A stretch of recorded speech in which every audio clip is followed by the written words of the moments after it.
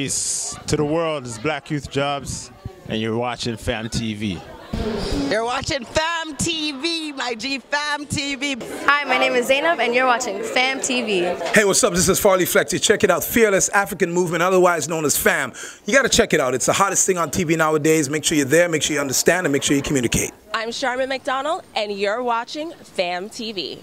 I'm Amanda Paris, and you are watching Fam TV. What's up, people? It's your boy, Mr. J. Martin, and you tuned into what? Fam TV. Check it out. It's Azan, aka Blast Void. You're watching Fam TV. Family. My name is Remy, and you are watching Fam TV.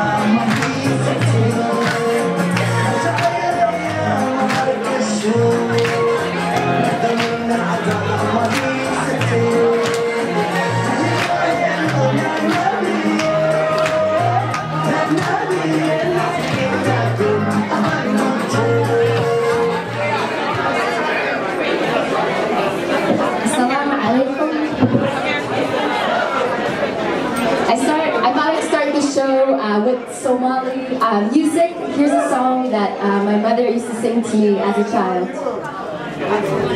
Father mo'y sanduk parato, abahadaru yakta, koye gay bure dukta. Father mo'y sanduk parato, abahadaru yakta, koye gay bure dukta. All the African people make some noise.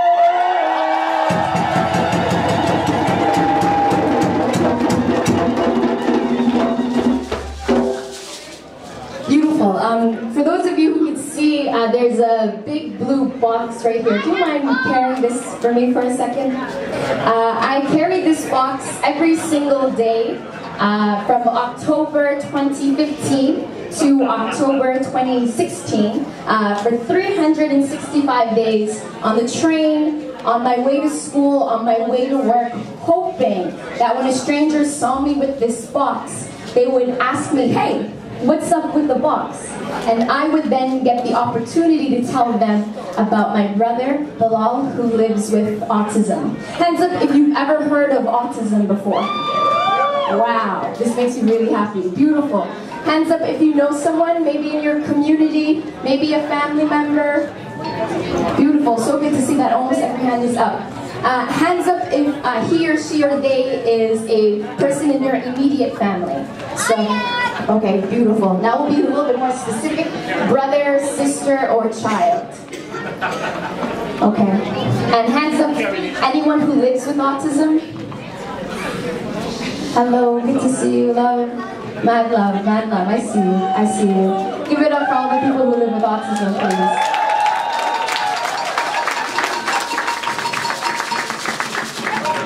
What I found during this challenge was that people were more likely to help me with a box than they were to help or interact with my brother when we were out in public. So this was really a challenge to defeat the stigma against autism, because as we all know, it's one thing to be a person that is autistic, but it's another thing to be black and autistic, a black man living with autism. So he was adorable, a black autistic boy is adorable, but a black autistic man is dangerous. And so that was what I had found during this challenge. My brother is nonverbal, so that means that he can't speak. So imagine living your entire life not being able to speak. How would other people interact with you? How would you then try to interact with the world? So I saw and watched my brother navigate through a neurotypical world and be the soldier that he is. Often, black boys, neurotypical boys, are required to be soldiers. This poem is for black boys who were forced to become soldiers. Homies like him don't pass in the sleep camp out in the streets. Won't back out lest that bottle's empty. Won't pass out lest there's blood on the floor, man, there's blood on the floor. So homies poured it up for all the blood on the floor. Homies like him don't stay to clean up, only long enough for the fiends to fiend up. So rule number 2, keep the addicts in the attic. Rule number 1, treat your homies like your brothers. So when the devil took my brother, I made him my brother. Ain't it blasphemous to make a sinner surplus? Ain't it blasphemous to picture God with the gun? So look at that, him and his homies went out and bought a gun. 2, 3, 6, 1 for everyone. Him and his homies have a thing for honeys and having fun. Honeys who's long love, honeys who con men they got beef with. Honeys with thick lips and even thicker thighs, cause it don't matter if her mind's right. It just matters if he can get it tight. Ironically, he got it tatted on his chest. The notion that you can't kill a man quick and not expect his soul to haunt you long. You can't gamble with life today and still expect to be here tomorrow. When I say hi, you say hey, hi. Hey, hi. Hey. When I say hey, y'all say ha, hey, ha, hey, ha. When I say I love black, you say people. I love black people. I love black people. Now we're gonna bring Queen Latifah into the room, all right? When I say you and I, you say TY, all right? You and I, TY. You and I, TY. That's a unity. You and I, TY. Hey, when I say free, you say dumb. Free, dumb, free, dumb. Thank you so much, y'all. Thank you.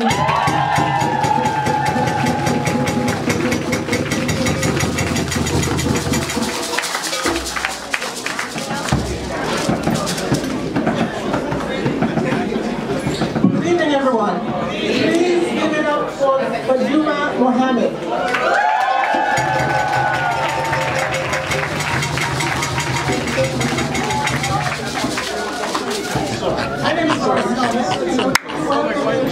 TV in his end. Freedom Emancipation Train Ride. We are as excited tonight as we were at the very first offering. So thank you very much for coming out.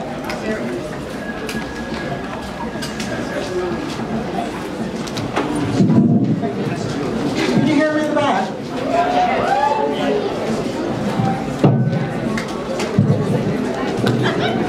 So again, good evening.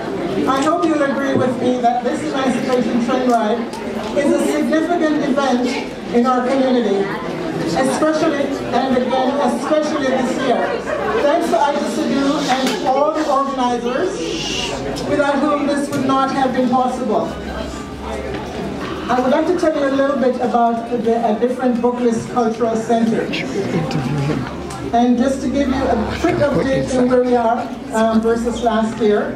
As you know, last year we went from a small bookstore to what is now called a different Booklist Cultural Center. This incorporates a bookstore and a cultural space.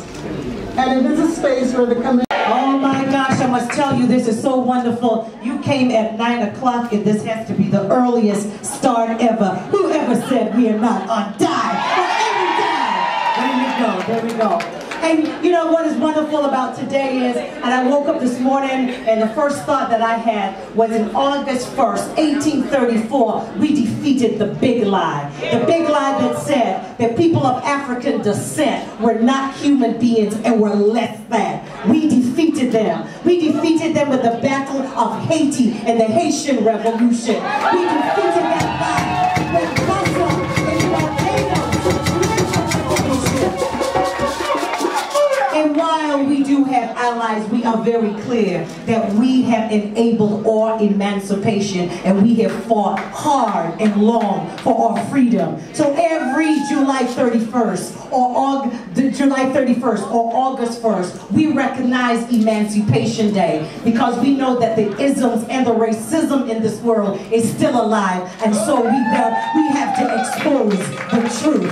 So I'm happy to see all of you out here tonight because you know that we can defeat great big lies. Give yourselves a round of applause if you are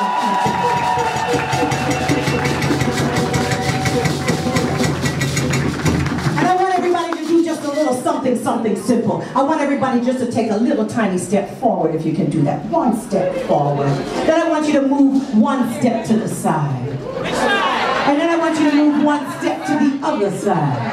And then I wanted you to move one step just further now, in front, just step forward. Wow, you have made change. And one of the things some people thought, the middle passage was hot. Ooh, right? But anytime that we move, we make change. And anytime that we are uncomfortable and we want to be comfortable, what do? We make change. Yes, did that really well. Love you all for that. I want to thank some incredible people. First of all, I want to thank a sister. Her name is Jane. She works here with the transit and she's in charge with the special events. I want to bring her up. Jane, I want you to come up, come up, come up, come up. Transit sister, first class sister. Sometimes they may be a little bit late on the Jane Street bus, but tonight they're on time. There you go.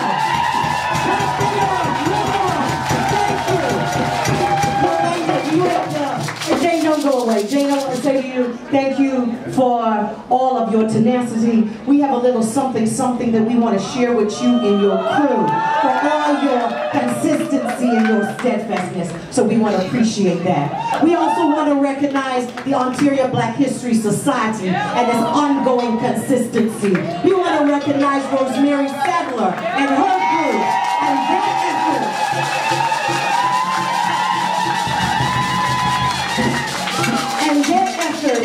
And challenging the federal government to declare August 1st Emancipation Day nationally.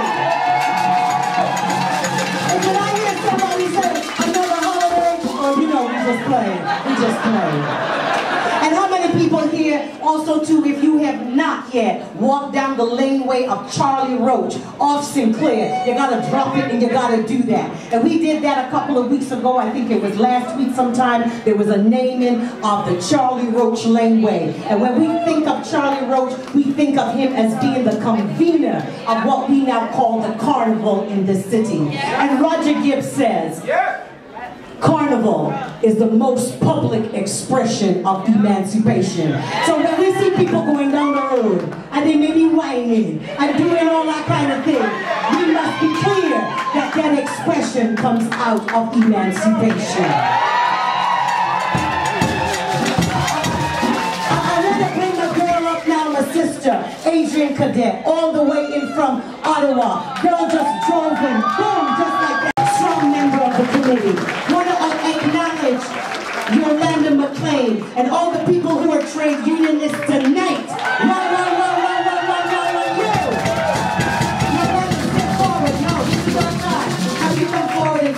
Next to Louis. Want to acknowledge the brother Osazi on drums. Osazi is such a deep brother. And I also want to give a shout out to my friend Veronica Sullivan, all the way in Barbados, who makes up this incredible team and who are Miss Afrocentricity herself. So everybody up to the top of the tree, we're going to say, Veronica, we love ya! Yeah, we roll it like this, we roll it like this, we roll it like this. And Brother Senko, also too want to point out, we had another young man called Daniel Roach, and he came up here and played the saxophone. In the tradition of street musicians, we see him all around the city, just bringing beauty to our lives. Big him up and love him up and show him some love again with another one.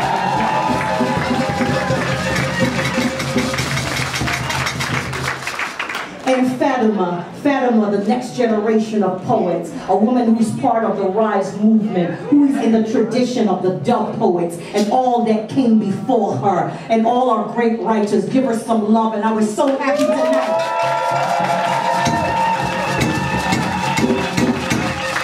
That the first language we heard was not the English language, but was the language of the Somalian community. So make some noise for that.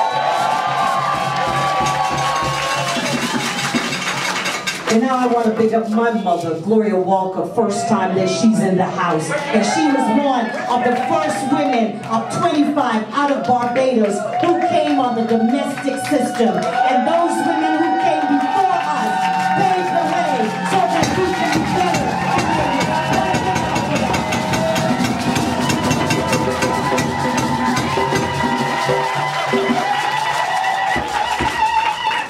And people like the African Canadian Heritage Association and all of you who brought your families. I am so proud that people here can be 2 and 92. And when I see you fanning, I know that you are not in discomfort, but that you understand that our struggle has been one that has been heated and it's been hot and it's been uncomfortable. And so you are going through the moment. And as we transition during this train ride, when we get down onto the platform and we feeling it's a little bit hotter, I want you to tell yourself, ooh, the middle passage might have been like this. But I always want to tell you and remind you every year I say this, we are great limbo dancers. And despite how low the bar is, we always rise to the top again.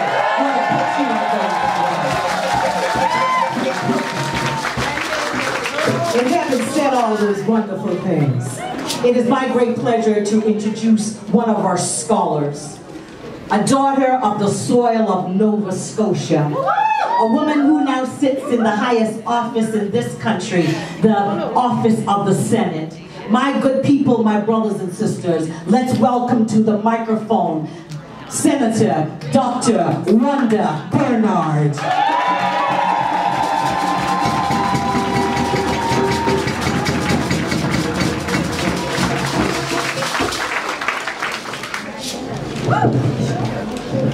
Oh my goodness. The view of you from here is absolutely amazing. So I can see, where's Ida? Where did she disappear? Ida, I can see what she's talking about, everyone else who's moving and shaking and dub poetry and all of that. And She was here moving and shaking, and it's just amazing what you have done, my sister, what you are doing. Yes. Woo, woo. Absolutely amazing. So yes, I'm a senator representing Nova Scotia.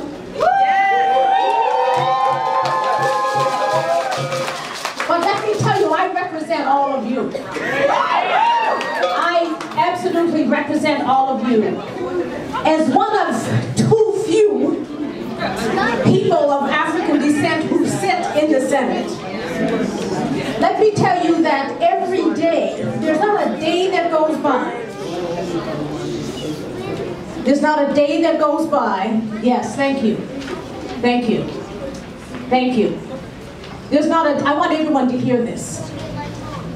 There's not a day that goes by that I don't bear the weight of the responsibility of speaking, thinking, feeling, remembering the realities of African people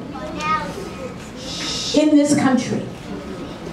And for as much as we're here this evening to mark the eve of Emancipation Day, we need to turn that same energy into fighting anti-black racism that we're facing today and every single day in every part of this country. And for as much as we think it happens to the south of us, I don't believe there's anyone here that would not agree with me and say that it happens here. It happens here every single day. And so I'll tell you two things I want to share with you this evening. Two things that I hope will give you an injection of critical hope. One is that I've introduced an inquiry into systemic anti-black racism in the Senate. And my reason for doing that is actually to bring national awareness in this decade of people of African descent. I want to bring national awareness to our everyday reality. Yes, we have freedom, but do we really have freedom? And really, until all of us are free, none of us are truly free. Exactly. And so that's an important part of the work that I am doing, and I really invite you to follow that work.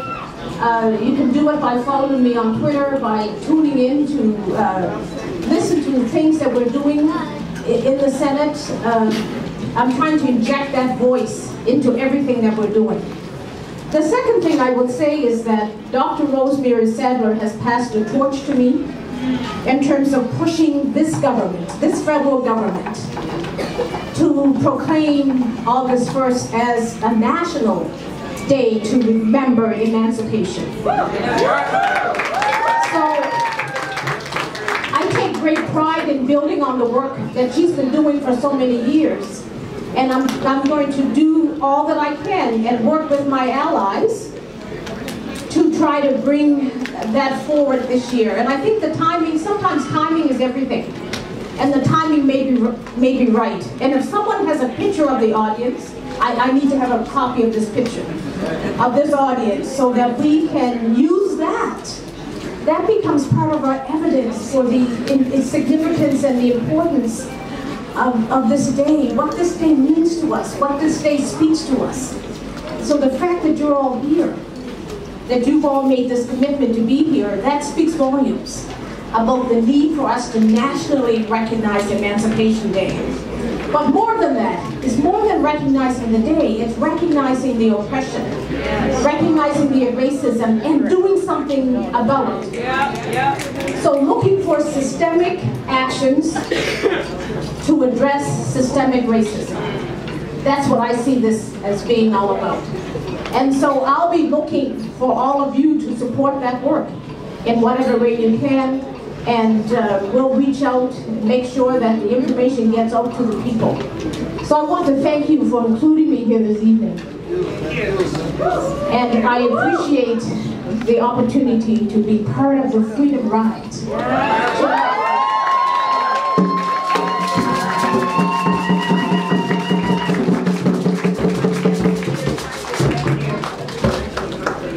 my sister, Senator Dr. Wanda Barnard, a daughter of the soil of Nova Scotia. Make some noise, beautiful people!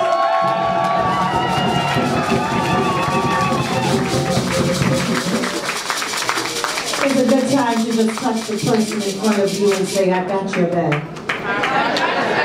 All right there. Right? Last participation.